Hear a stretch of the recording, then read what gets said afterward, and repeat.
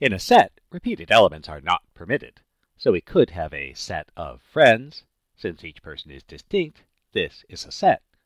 Or we could have a set of silverware. One fork, knife, and spoon is a set. But a set of 4 forks is not a set. Instead, it is a multiset. In a multiset, we could list the repeated elements. So a set with 4 A's, 2 B's, and 3 C's would be. And as with sets, the order we list elements doesn't matter, so this could also be. However, we usually indicate the number of each type.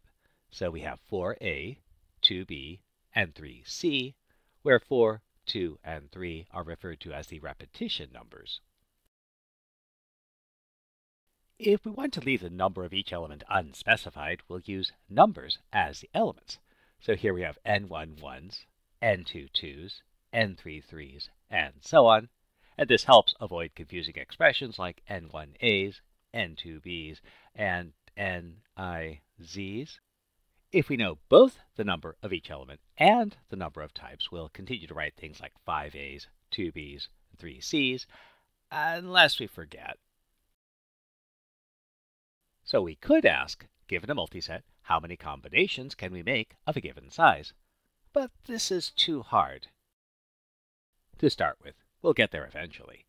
Instead, we'll ask, given a multiset, how many permutations can we make of a given size? Suppose we have a multiset and want to form a permutation of n elements from the multiset. We'll call this an n permutation.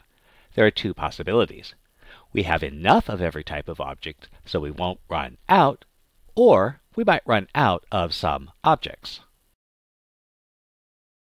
Suppose we want to find the number of n permutations on the multiset with I distinct elements, 1 through I.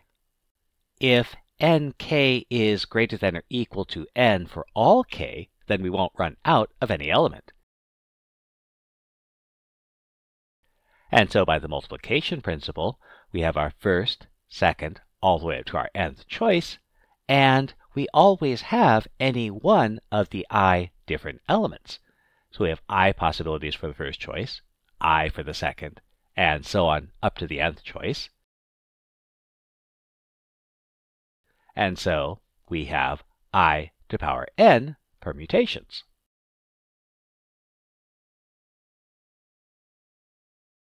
So how many I permutations could you form using any number of A's, B's, and C's, but at most 5 D's? Note that we can describe this as the 5 permutations from the multiset, an infinite number of A's, an infinite number of B's, an infinite number of C's, but only 5 D's. We won't run out of A's, B's, or C's, and since we'll need at most 5 D's, we won't run out of D's either. And since we won't run out of any element, the number of 5 permutations will be, well, there's 5 choices, and 4 possibilities for each choice. So we get 4 to the 5th permutations.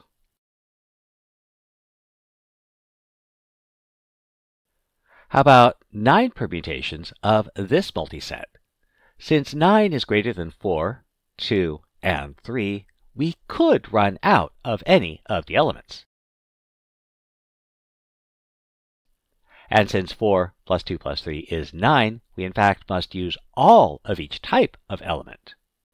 Now in mathematics, it's sometimes useful to engage in wishful thinking.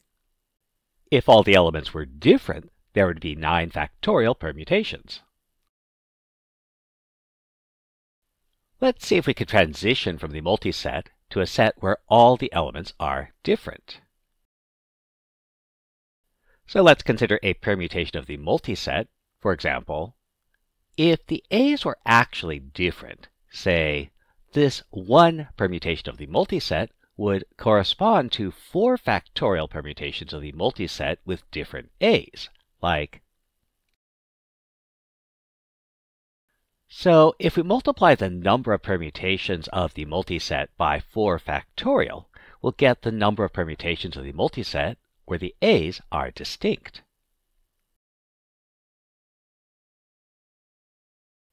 But wait, there's more.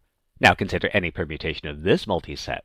If the b's were different, say, then any permutation of this multiset actually corresponds to two permutations of a multiset where the b's are distinct. So if we multiply the number of permutations by 2 factorial, we get the number of permutations in the multiset where the b's are distinct.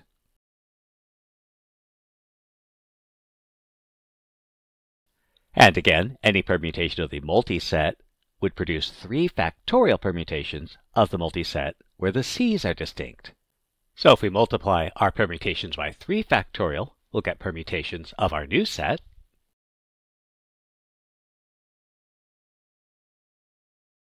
But notice that our elements are distinct. And since the elements are distinct, the number of permutations of our final set is 9 factorial. And so we can find the number of permutations of our original set as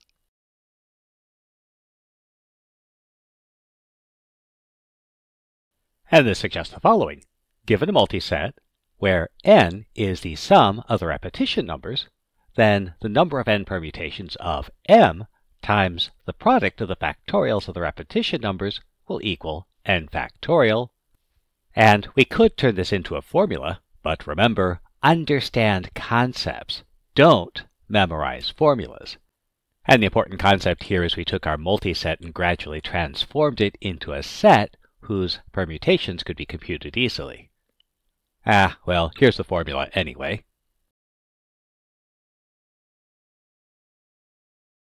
So a polypeptide chain is a sequence of amino acids. How many different polypeptide chains can be formed from 3 arginines, 5 lysines, and 6 glutamines?